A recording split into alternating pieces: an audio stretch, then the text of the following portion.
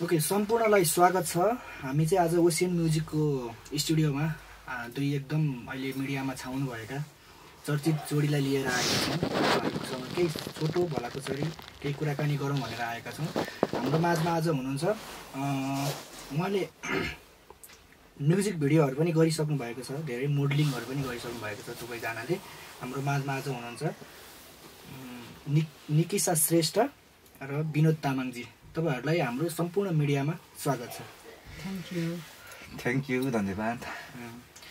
कसरी चल्दैछ आजसम्म तपाईहरुको दिनचर्या? मिडियामा एकदमै छाउनु भएको छ अहिले तपाईहरु, हैन? जताततै पनि एउटा निकिशा श्रेष्ठ भनेपछि भाइरल पनि हुनुहुन्छ।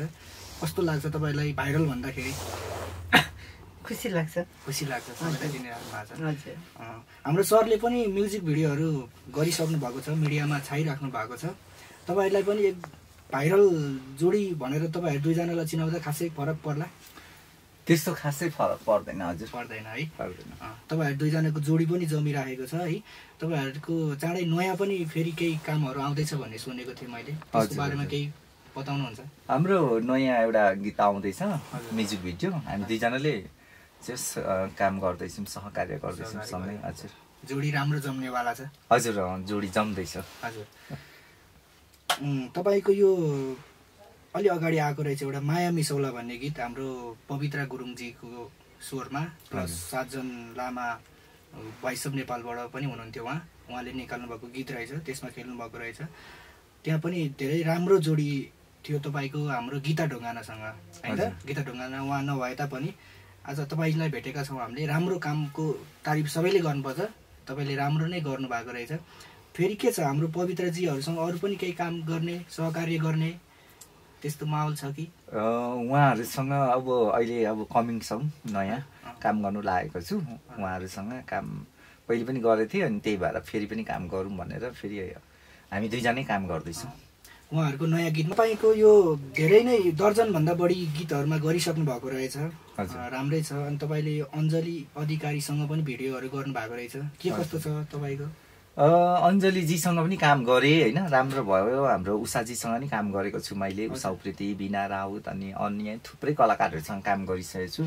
एकदम राम्रो छ। उहाँहरूले साथ सपोर्ट पनि दिनुभएको छ, सपोर्ट पनि गर्नुहुन्छ होइन। फर्स्टचोटि म यो चाहिँ कलाकार क्षेत्रमा आउँदाखेरि हाम्रो उषाजी, बिनाजीहरू सबैले सपोर्ट गर्नुभएको छ, एकदम राम्रो सपोर्ट गर्नुभएको छ मलाई। जस एउटा यो साङ्गीतिक लाइनमा लागेर, मोडलिङमा लागेर तपाईँलाई एउटा राम्रै बाटोमा हिँड्ने जस्तो लागिरहेछ। हजुर, मैले चाहिँ यो सङ्गीत क्षेत्रमा अब चाहिँ मलाई अहिले काम पहिलेदेखि नै काम गर्ने इच्छा पनि थियो, अनि काम गर्दै जाँदाखेरि अहिले चाहिँ जे होस् राम्रो पनि भइरहेछ। दर्शकको मायाहरू पनि पाएको छु, अनि व्यस्तै छु अहिले चाहिँ यतिखेर आएर। तपाईँको यो माया मिसाउला गीत थोरै टुक्का हजुरले सुनाइदिन मिल्छ? मिल्छ हजुर। थोरै भनिदिनुहोस् त। धनै कुट्ने ढिकीमा, मकै पिस्ने घाटैमा, कोदो पिसौला हो कोदो पिसौला, तिम्रो पनि आधा मेरो पनि आधा, दुवैको बराबरी माया मिसौला, दुवैको बराबरी माया मिसौला। तपाईँको त भोकल पनि एकदमै राम्रो रहेछ है। मोडलिङ मात्रै नभए सिङ्गिङ पनि राम्रो गर्नुहुँदो रहेछ। हाम्रो पवित्रजीले गर्नुभएको रहेछ यो चाहिँ, खासमा भोकल र सङ्गीत उहाँको रहेछ, शब्द रचना गर्नुभएको रहेछ। अनि हाम्रो निकेशजीको भन्नुहोस्, अरू के छ नयाँ नौलो? के गर्दै हुनुहुन्छ अहिले? तत्कालीन कामहरू कतातिर व्यस्त हुनुहुन्छ? अहिले त व्यस्त छैन। व्यस्त हुनुहुन्न? एकदम फुर्सद। टिकटक गएर त होइन नि? टिकटक गरेर छैन। म पहिला पनि टिकटक बिहान नहुँदैन, म टिकटक लाइभमा बस्थेँ। अहिले चाहिँ केही काम छैन। टिकटक लाइभमा बस्नुहुन्थ्यो? हजुर। मोडलिङहरू कतिको अफर आइरहेछ अहिले तपाईँलाई? ठिकै आइरहेको अहिले गरिराख्नु भएको छ, नयाँ काम गर्दै हुनुहुन्छ? हजुर। हाम्रो सरले दर्जनभन्दा बढी गीतहरूमा चाहिँ 3-4 वटा गीत चाहिँ हाम्रो पवित्र गुरुङजीसँगै गर्नु भएको रहेछ। हजुर। पवित्रजीको एउटा बोन्डिङ कस्तो लाग्छ तपाईँलाई?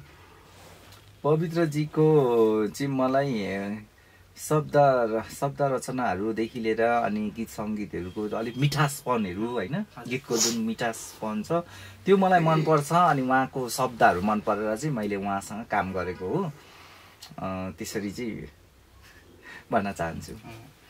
तपाईँको नयाँ गीत दुईजनाको अहिले भन्नुभयो नि निकेशाजी र हजुरको यो आँखामा तिमीलाई नै खोज्छ भन्ने गीत आउँदैछ हाम्रो होइन चाँडै नै हामी दुईजनाले सहकार्य गर्छौँ यो गीत चाहिँ हाम्रो पवित्रजी र साजन लामा सरले गाउनु भएको छ है उहाँहरूको छिटै आउँदैछ हजुर फेरि पनि तपाईँको बजारमा तपाईँहरूको एउटा सहकार्यले नयाँ जोडीले बजार तताउनेछ हजुर हजुर निकेशाजी पनि भन्नुहोस् के छ तपाईँ त एकदम मौन हुनुहुन्छ तपाईँलाई कस्तो लागिरहेछ हाम्रो विनोदजीसँग काम गर्न पाउँदाखेरि एउटा विनोदजीसँग चाहिँ जोडी बाँधिदिन पाउँदाखेरि अहिलेसम्म चाहिँ काम गरेको छैन अब काम गरेपछि थाहा हुन्छ कस्तो के हुन्छ होइन हजुर हजुर अहिले त नभनौँ आज रिसाउनु भएको छ नि त छैन रिसाउ किन रिसाउनु किनभनेदेखि मैले ढिलो गरेको छु के आज त्यही भएर मलाई फोन पनि गरिरहनु भएको थियो अनि मैले उठाइन जानुहुन्छ भनेर त्यही भएर एकदम रिसाउनु भएको छ छैन किन रिसाउनु एकदम ह्याप्पी देखिनुहुन्छ हाम्रो फेरि मैले अब बोलाउँदा आउनु हुन्न होला जस्तो लागेको छ आज चाहिँ मलाई म रिसाउने खालको मान्छे होइन तपाईँलाई भेटेपछि उहाँको रिस सबै एकैचोटि मरिहाल्यो नि होइन निकेशाजी होइन म त्यस्तो झनक्क पारेर रिसाउँछु पनि रिसाउँदिनँ कि अब केही अरूले केही कुरामा गाली गऱ्यो भने चाहिँ त्यो कुरामा चाहिँ रिसाउँछु बिना किन रिसाउनु अलिक बुझ्ने हुनुहुन्छ उहाँ अलिकति बुझ्ने हुनुहुन्छ अनि त्यति धेरै बोल्नुहुन्न ठिक्क मात्र बोल्नुहुन्छ होइन म कमै बोल्छु कि कमै अनि बाहिरतिर यसो हिँड्दाखेरि यसो खाजासाजा खाऊँ न हौ भन्दाखेरि मान्नु पनि हुन्न क्या उहाँ चाहिँ खानुहुन्न बाहिर अलिकति पपुलारिटीले गर्दा पनि होला त्यो चाहिँ फेरि हाम्रो निकिसाजीलाई त सबैले चिन्नुहुन्छ बाहिर होइन तपाईँले यो बाहिर पब्लिकतिर हिँड्दाखेरि पब्लिकले फ्याट तपाईँलाई भेटिहाल्यो भने कस्तो खालको रियाक्सन दिन्छ किनभने कोही पाए मान्छेहरू फोटो खिच्न आउँछ नि त निकिसा भनेपछि बिग फ्यान भनेर फोटो खिचिदिन्छु दिनुहुन्छ पब्लिकहरू एउटा सपोर्ट राम्रै छ आफ्नो भ्युजहरू के अरे फ्यानहरू हो नि त जे गरे पनि तपाईँको त राम्रो तारिफ गर्नुभयो हाम्रो विनोदजीले उहाँलाई चाहिँ तपाईँले तारिफ गर्नु पर्दाखेरि तारिफ गर्नु त के छ र अब अस्ति भेट भएको हो फर्स्ट रो किनभने म भेट्नु मान्छे हो नि त किनभने बिरामी थिएँ नि त म अस्तिको दिनमा नजाउँ जस्तो सोच गरिरहेको थिएँ बोलाइसकेपछि मान्छेलाई धोका दिनु पनि भएन नि त अनि उठेर गएर अनि भिडियो हेरिरहेको थिएँ नि त युट्युबतिर उहाँ हो है जस्तो लाग्यो खुसी लाग्यो हजुर ल ठिक छ हाम्रो विनोदजी त झन् एकदम खुसी नै हुनुहुन्छ निकिसाजीसँग काम गर्न पाउँदा प्लस तपाईँहरूसँग भेट हुन पाउँदा तपाईँ आज रिसाउनु भएको छ भन्ने कुरा निकाल्नुभयो रिसाउनु त भएको म एकदमै धेरै खुसी छु धेरै खुसी छु यति धेरै खुसी हुने मान्छेसँग भेट्दाखेरि तपाईँ त रिसाउनु मिल्दैन नि होइन त रिसाउनु पनि भएको छैन जहाँसम्म लाग्छ मलाई एकदम पछिल्लो समयमा चाहिँ तपाईँ टिकटकमा चाहिँ त्यति देख्न पाइँदैन तपाईँलाई फेसबुकहरू अरू कुनै प्लेटफर्म रोज्नु भएको छ कि टिकटक गएपछि तपाईँ सामाजिक सञ्जालमा कसरी आइराख्नु भएको छ अहिले चाहिँ म चलाउने हो नि जब एउटा फेसबुक मात्रै हो फेसबुक र युट्युब मात्रै युट्युब चलाउनुहुन्छ युट्युब च्यानल पनि छ तपाईँको भनेपछि टिकटक गएर तपाईँलाई केही पनि त्यस्तो समस्या परेको छैन अहिले तर प्लस पोइन्ट चाहिँ धेरै राम्रो भएको थियो टिकटकले गर्दाखेरि प्लस त राम्रो भएको थियो एकचोटि अब गयो अहिले टिकटक बन्द भयो भनेर टिकटक युजरहरूले एउटा सरकारप्रति जुन भाव एउटा आफ्नो व्यक्तिगत विचारधारणाहरू राखिराख्नु भएको छ नि तपाईँले हाम्रो इष्टु कार्कीजीलाई पनि चिन्नुहुन्छ होला उहाँले टिकटकले गर्दाखेरि चाहिँ नेपाललाई चाहिँ विश्वमा चिनाउनलाई सफल भएको थियो भनेर एउटा धारणा राख्नु भएको थियो त्यसमा नेगेटिभ कमेन्टहरू पनि धेरैजनाको आयो होइन त्यसमा चाहिँ तपाईँको भनाइ के छ त्यो एउटा भनाइ ठिक हो या गलत हो ठिकै हो किनभने उहाँले सही त भन्नुभयो भने नेपाललाई चिनाउनको लागि टिकटक चाहिँ एउटा राम्रो माध्यम हो भने राम्रो त हो नि एकतर्फी राम्रो किनभने गीतहरू आएपछि टिकटकले के गरिरहेको छ नि त प्रमोसन गरिरहेको नि त त्यही कारणले नै अलिकति ठिक जस्तो लाग्छ त्यो भन्दा पनि गीतहरू प्रमोसन गर्नको लागि चाहिँ टिकटक एउटा प्लेटफर्म राम्रै हो तर नेपाललाई चिनाउनको लागि भन्दा चाहिँ अलिकति त्यो चाहिँ गलतै भनेको हो कि भन्ने अब हामी त एउटा पत्रकारको धारणाले होइन जस नेपाललाई चिनाउनलाई भन्दा पनि एउटा कलाकारहरूलाई अगाडि बढाउनको लागि गीतहरू एउटा प्रमोसन गर्नको लागि चाहिँ टिकटकले राम्रो सपोर्ट गरिरहेको हाम्रो विनोदजीले चलाउनुहुन्थ्यो कि हुन्न टिकटक मैले टिकटक चाहिँ 1.5 महिना भयो चलाएको भर्खर चाहिँ हिट हुँदै गएको थिएँ भाइरल हुँदै तर बन्द भयो तपाईँको भाइरल हुने बित्तिकै टिकटक हजुर भर्खर भाइरल हुँदै थिएँ म 60,000 लगभग 70,000 फलोवर्स थियो अनि त्यस्तै लाइकहरू पनि 4 लाख जस्तै पुगेको थियो तपाईँको गीतहरू पनि राम्रै प्रमोसन भइरहेको थियो टिकटकमा हजुर प्रमोसन पनि भइरहेको थियो होइन सबै साथी सपोर्ट पनि भएको थियो दर्शकहरूको माया पनि पाएको थिएँ होइन एकदम राम्रो भएको थियो ल ठिक छ तपाईँहरूको एउटा आगामी दिनमा आउने प्रोजेक्टहरू राम्रो हुँदै जाओस् होइन तपाईँहरूको जोडी एकदम हिट नै छ। टिकटक नभए तापनि तपाईँको अनेक प्लेटफर्महरू छ। मलाई टिकटक नभए पनि त्यस्तो साह्रो धेरै गुनासो छैन होइन, तर अहिले टिकटक चलाउँदै हुनुहुन्छ नि जो कोही अब VPN डाउनलोड गरेर, त्यसबाट चाहिँ अलिकति सतर्कै रहनु होला भन्न चाहन्छु होइन। आफ्नो आइडी ह्याक हुनसक्छ होइन, त्यो भएको कारणले गर्दा भइसके VPNबाट चाहिँ नचलाउनु होला भन्न चाहन्छु।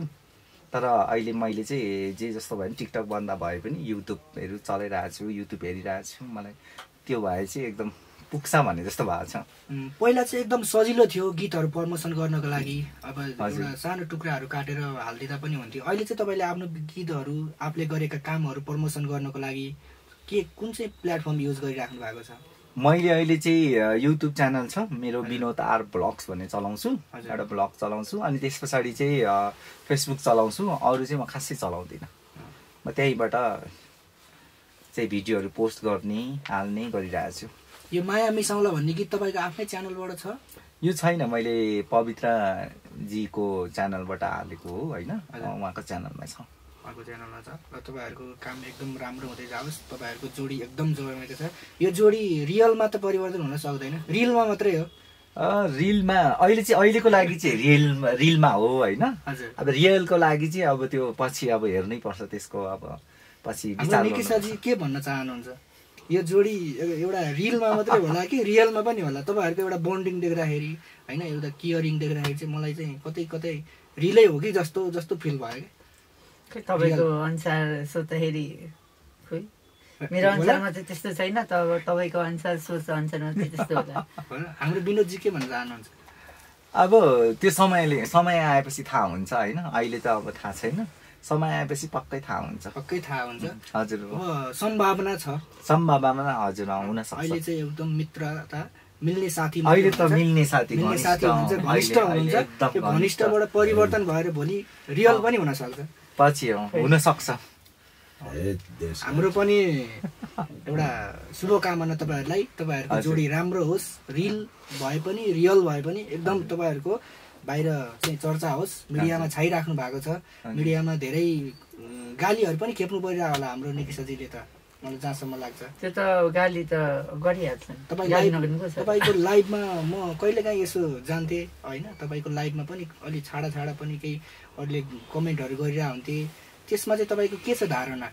त्यो कमेन्टको पछाडि लाग्ने होइन नि, किनभने आफ्नो सही बाटो हिँड्नेछ भने तिन कमेन्टको पछाडि लाग्छ। त्यो हो नि त, मलाई त केही लाग्दैन। केही लाग्दैन, भुक्ने भुकिरहन्छ, नराम्रो भन्नेले भनिरहन्छ, निकिसाजी चलिरहनुहुन्छ। चलिरहेछ अहिलेसम्म, पछि के हुन्छ हेरौँ है। ल ठिक छ, राम्रो छ तपाईँहरूको। अब यो माया मिसाउला पछि यो माया भन्ने चिज कस्तो भन्ने पनि गर्नुभएको रहेछ हाम्रो विनोदजीले। प्लस मेरो माया तिमीलाई भन्ने पनि गर्नुभएको रहेछ, धेरै म्युजिक भिडियोहरू गर्नुभएको रहेछ। तपाईँले चाहिँ यो म्युजिक जर्नीमा लाग्नको लागि कसरी प्रेरित हुनुभयो?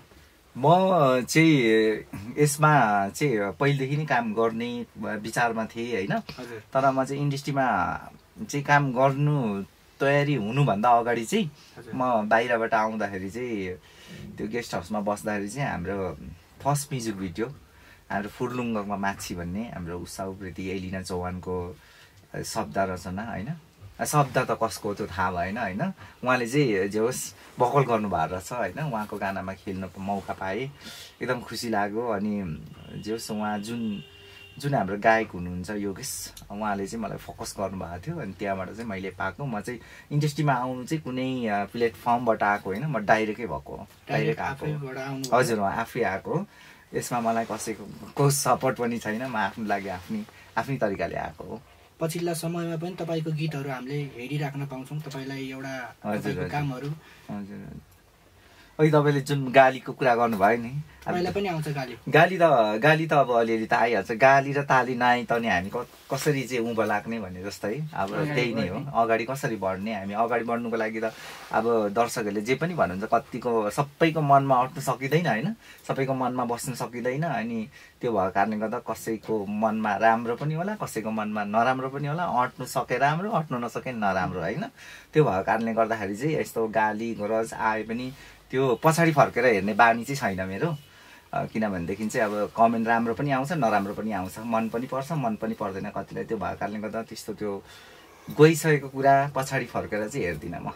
म जहिले पनि अगाडि नै कुदिरहने हो, अगाडिकै मात्र सहकार्य अगाडि बढाउने हो, अगाडि मात्र हेर्ने हो। जति पनि नेगेटिभ कुराहरू आउँछ, नेगेटिभ गालीहरू गर्नुहुन्छ तपाईँहरूलाई, त्यसबाट चाहिँ तपाईँ एउटा पोजिटिभ भाइब्स लिएर अगाडि बढ्नुहुन्छ? म त्यो नेगेटिभ हजुर म अगाडि बढ्नुको लागि चाहिँ अब त्यही हो, अब नराम्रो कुराहरू आयो भने त त्यही हो, वास्ता गर्ने कुरा पनि भएन, राम्रो कुरालाई मात्र वास्ता गर्ने हो। नराम्रो कुराको चाहिँ त्यति साह्रो वास्ता हुँदैन, ख्याल गर्दिनँ म। जसुकैले जेसुकै भनोस् त्यो मलाई मतलबै छैन। तपाईँ मोडलिङमा लाग्दै गर्दा, तपाईँले यो एउटा म्युजिक लाइनमा काम गर्दै गर्दा, मोडलिङमा लाग्दै गर्दाखेरि तपाईँलाई एउटा साथी सङ्गीको एउटा भनाइ प्लस एउटा फ्यामिलीबाट एउटा भन्ने भनाइ चाहिँ कस्तो छ तपाईँलाई? घरबाट त मलाई चाहिँ म्युजिक इन्डस्ट्रीमा काम गरेको भएको कारणले गर्दाखेरि चाहिँ साथ सपोर्ट छ मेरो घर परिवारदेखि लिएर होइन, सम्पूर्ण मेरो आफ्नो जति आफ्नो घरमा भएको मेरो बुवा मम्मी होइन, जस्तै आफ्नो परिवार सबैबाट चाहिँ मैले सपोर्ट पाएको छु। हजुर हाम्रो निकेशाजीलाई सपोर्ट एकदम राम्रो छ अहिले चाहिँ छ, सबैको एकदम राम्रो छ तपाईँको सपोर्ट। म्युजिक भिडियोहरू गरिराख्नु भएको छ, बजारमा छाइराख्नु भएको छ, तपाईँहरूको कहिलेकाहीँ रमाइलो रमाइलो भिडियोहरू पनि हेर्न पाइन्छ। तपाईँको त्यो टिकटकको भिडियोहरू अहिले टिकटक बन्द भइसकेपछि पनि तपाईँको भिडियोहरू काटेर कतिपय क्रिएटरहरूले तपाईँको नाम राखेर तपाईँको ट्याग राखेर अरूले आइडी खोलेर पनि गरिरहेको थियो। त्यस्तो मान्छेलाई चाहिँ के भन्न चाहनुहुन्छ तपाईँ? जस्तै तपाईँको बारेमा नराम्रो खबरहरू युट्युबमा हालेर त्यो जुन एउटा मोनिटाइज गरिरहेको छ नि उनीहरूले, त्यसको लागि चाहिँ तपाईँको के छ भनाइ? त्यस्तो गर्नेहरूलाई चाहिँ त्यस्तो नगर्नु भनी चाहन्छु, किनभने म आफ्नो टमाटिक छु, तपाईँहरू आफ्नो टमाटिक होला होइन नहोला त्यो त मलाई मतलब भएन, तर त्यसरी चाहिँ नलाग्छ। तपाईँको फेक आइडीहरू त टन्नै होला? फेक आइडी त कति छ भन्नै भयो। फेसबुकमा युट्युब पनि छ तपाईँको फेक आइडीको? युट्युबमा चाहिँ छैन, फेसबुकतिर छ। फेसबुकतिर छ, त्यसमा गएर चाहिँ तपाईँको एउटा नराम्रो नगरिदिनु होला मेरो नामबाट भन्न चाहनुहुन्छ? हाम्रो सरको के छ फेसबुकमा त्यस्तो केही फेक आइडीहरू? मेरो फेसबुक भन्दा पनि टिकटक आइडीहरू चाहिँ फ्याक छ बढी जस्तो। हजुर मेरै प्रोफाइल राखेर मेरै प्रोफाइलबाट चाहिँ धेरै टिकटक आइडीहरू बनाएर चलाइरहेछ। फेसबुक पनि मैले देखेको छु 4-5वटा फ्याक रहेछ। हजुर फ्याक छ, अनि त्यस्तो फ्याक आइडीहरू चाहिँ नखोलिदिनु होला भन्न चाहन्छु। नगरिदिनु होला, एउटा राम्रो भर्खरै उदाउँदै गर्नुभएको कलाकारहरूले राम्रो गर्दै हुनुहुन्छ, नराम्रो चाहिँ नगराइदिनु होला भन्न चाहनुहुन्छ? हजुर ल ठिक छ, तपाईँहरूको जोडी एकदम जमोस् फलोस् फुलोस् राम्रो होस्। जोडी त अब जम्मिरहेकै छ जोडी एकदम, मैले अघि त्यही कुरा निकाल्न खोजेको मैले। हाम्रो जोडी जम्मिरहेछ। हजुरको निकिशाजी हाम्रो विनोदजीको कुरा सुन्दाखेरि कतै 2-4 दिनमै माया एकदम राम्रो बसेको जस्तो पनि फिल भयो मलाई। अब निकिशाजी फेरि होइन भन्नुहुन्छ, कतै यो मिडियाको अगाडि बजाउनु भएको होइन नि? त्यस्तो नै होइन होइन नि, जस्तो हाम्रो फ्रेन्ड साथी हो नै, त्यस्तो कहाँ। ठिक छ, तपाईँहरूको दाजु बहिनी भन्न रुचाउनुहुन्छ या साथी भन्न रुचाउनुहुन्छ? अब उमेरको हिसाबले त दाजु बहिनी नै हो होइन।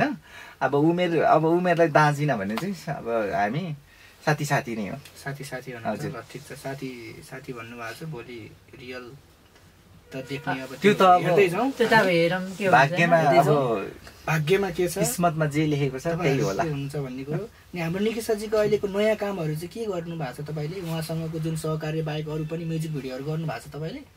मैले यो दसैँ तिहार सक्ने साथी चाहिँ मैले 3-4वटा चाहिँ गरेको छु, आउने बाँकी छ। म्युजिक भिडियोमा एकदम व्यस्त हुँदाखेरि तपाईँ जुन अब पहिलाको एउटा लाइफ थियो नि, त्यो लाइफबाट तपाईँ अहिले जुन यो मिडियामा जति पनि छाइराख्नु भएको छ, मिडियामा तपाईँको अहिले निकिशाजीलाई खोजिराख्नुहुन्छ, मिडियाले तपाईँलाई काम गर्नको लागि रिक्वेस्ट गर्नुहुन्छ, त्यो पहिलाको लाइफ र अहिलेमा चाहिँ के रहेछ डिफ्रेन्स चाहिँ? पहिलाको र अहिलेको विषयको कुरा नगरौँ। पहिला त त्यही भयो, अहिलेको जमानामा अहिलेको चाहिँ धेरै तपाईँ मिडियामा छाउनु भयो, मिडियामा एउटा भाइरल हुँदा र नहुँदाको चाहिँ के रहेछ त डिफरेन्स? नहुँदाखेरि चाहिँ अब कसैले नचिन्ने होइन, अब भाइरल भइसकेपछि अब दुनियाँले चिन्ने नि त। जस्तै आफ्नो मनको कुराहरू राख्नको लागि जो सबै मान्छेले चाहिँ चिनिसकेपछि सहज भयो, त्यही नै हो है। अलिकति उहाँलाई चाहिँ अलिकति बाटो हिँड्नुलाई अलिक गाह्रै छ अहिले, भाइरल भएपछि हजुर गाह्रो छ। अब सबै फ्यानहरूले बोलाउनुहुन्छ, अनि त्यही भएर कतिपय मान्छेहरू नेगेटिभ तर्काउनुहुन्छ नि त बाटोतिर। हजुर, अनि कोहीले गाली गर्नु पिट्ने जस्तो पनि कोही त्यो देखिन्छ क्या, आइरा हुन्छ क्या। अहिलेसम्म त्यस्तो केही भएको छैन तपाईँलाई जुन पब्लिकहरूले त्यस्तो तपाईँले एउटा मनमा बिर्सिन नसक्ने नराम्रो केही? त्यस्तो त अहिले छैन। पब्लिकमा भेट्यो भने राम्रै भन्नुहुन्छ, फोटोहरू खिच्नुहुन्छ, भाइरल भए तापनि त्यस्तो नराम्रो केही कामहरू छैन? त्यस्तो नराम्रो काम चाहिँ केही गरेन। ल ठिक छ, एकदम खुसी लाग्यो। अब हामी लास्टमा पनि छौँ। तपाईँहरूसँग सोध्न त धेरै नै मन थियो। तपाईँहरूलाई केही अब मैले सोध्न बिर्सेको र हामीले यो चाहिँ कुरा राख्न पाएको भए हुन्थ्यो भन्ने केही छ भने अन्तिममा तपाईँहरूले राख्न सक्नुहुन्छ?